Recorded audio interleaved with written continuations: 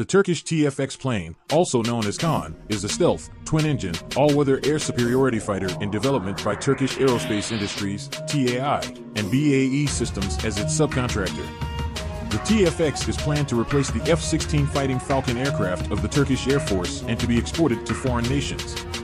The TFX has a maximum takeoff weight, MTOW, of 27,215 kilograms, a length of 19 meters, and a wingspan of 12 meters. The TFX has a novel sensor configuration that consists of an infrared search and track (IRST) sensor system on top of the nose in front of the cockpit and a multi-purpose electro-optical targeting system (EOTS) below the forward fuselage.